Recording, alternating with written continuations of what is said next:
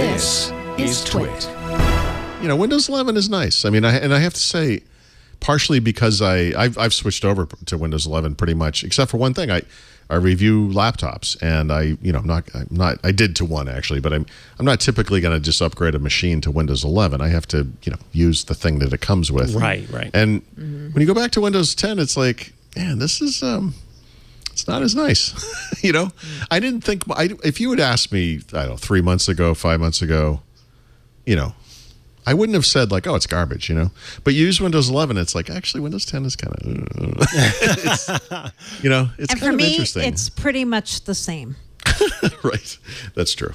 Right. Mary Like when Jo I switch back and forth, I'm just like, yeah. So the only thing that's different for me is the icons are to the left instead of centered, and the start menu, which I never use, looks different. Right. I heard they Otherwise, removed it's exactly the same. the registry option to shift the taskbar Yeah. to the left, or the right. start menu they to the did. left.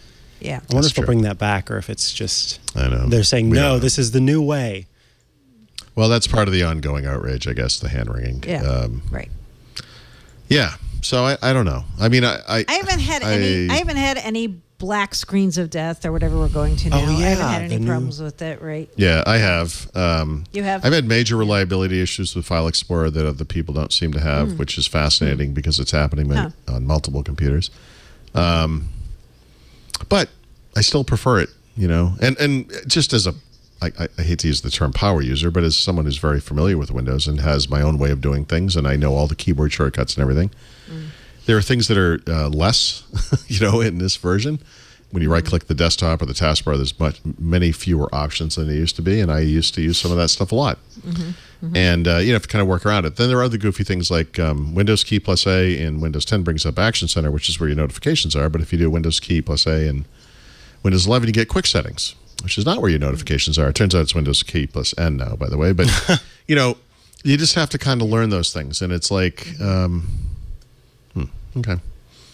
So I don't know.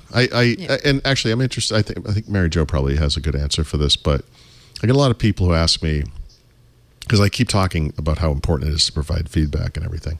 Yeah.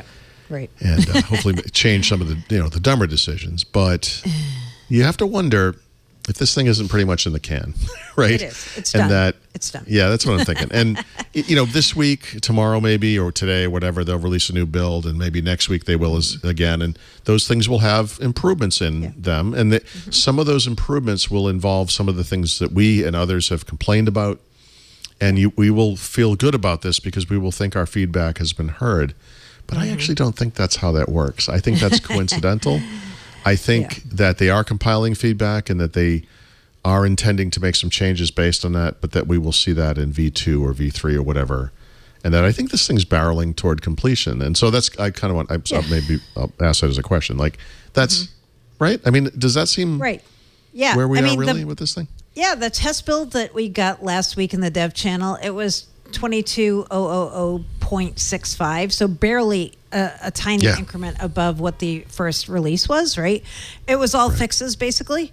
And so you know how this works. They'll get this version to their OEMs, and they'll make this the one. And then the next several months, they'll issue cumulative updates that everybody will be testing in the various rings, right? And it'll just be very small tweaks, maybe a couple features, new features here and there, but it's done. Like, this is what Windows 11 is. This is it. This is going to sound like a dumb, I don't mean this as a proof point, but I will just say I find this fascinating. This is the first version of Windows in some form of a beta in decades. Yeah. That the first public beta, I'll call it, has appeared, and the thing that's missing is the watermark from the desktop, right? Usually during the Insider program, you've got a watermark the whole time. Oh, and there's no I see what you're watermark. saying.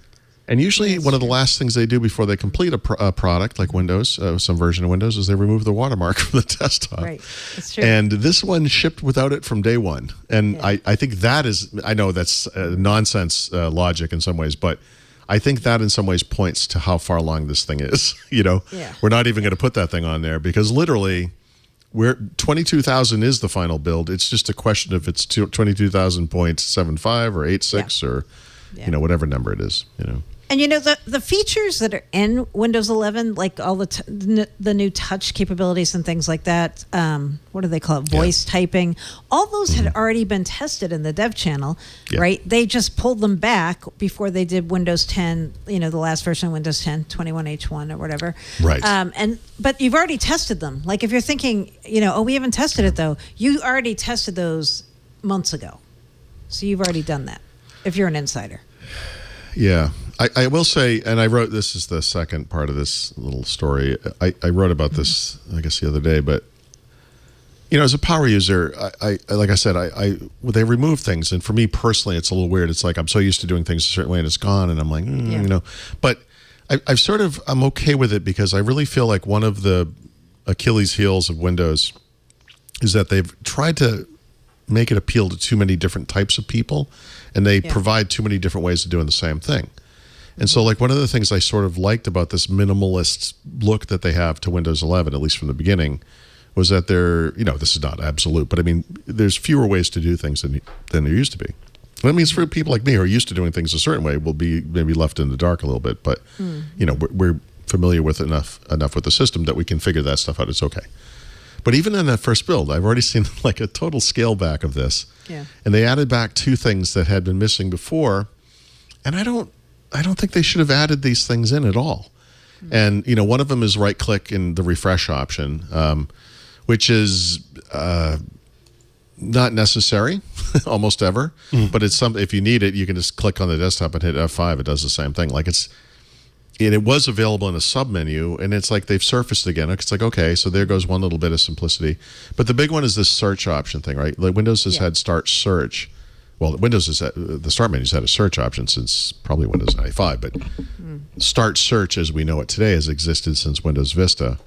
There's always been like a little UI to it, In Vista, there was a search box. In, I guess, probably Windows 8.1, or at least certainly in Windows 10, they added, actually it was Windows 10, they added a search box to the taskbar. They made it even more obvious. You didn't have to open Start. But you could just, hit Start and start typing. Just like on the Mac, you can hit Command Space and start typing. It's the same exact thing. In fact, you could argue Windows is not only first, but easier because it's only one key you have to hit. Yeah, one key versus, exactly, yeah. But you have to know that it exists, right? So I don't mind that they add UI to facilitate it because most normal people, users, mainstream users, don't even know this feature exists. So that's cool. And I can recommend to more advanced users that you can remove those UI elements from the taskbar at least because you don't need them, They don't do anything. And in Windows 11, there was a search button, not a search box. And you can remove it. And it's like, okay, fine. They got, it's a little smaller than it was. That's fine. But then in the second build, they added a search box to start. It's like, guys, you don't need a third way to do this. And actually, there are 4 UI points for start search in Windows 11 now. 4. Wow. Could you just have one? Just have one. And by the way, let it be removable so that the people who don't need that aren't cluttered, their UI isn't cluttered up with superfluous nonsense. But here we are, and so I'm a little nervous that they're going to fall back to their old way of doing things as feedback comes in, and Microsoft I think psychologically cannot help wanting to please everybody. Right. And I think they're just going to turn this thing into what, like what Windows has always been. It's like, this is your opportunity to draw a line.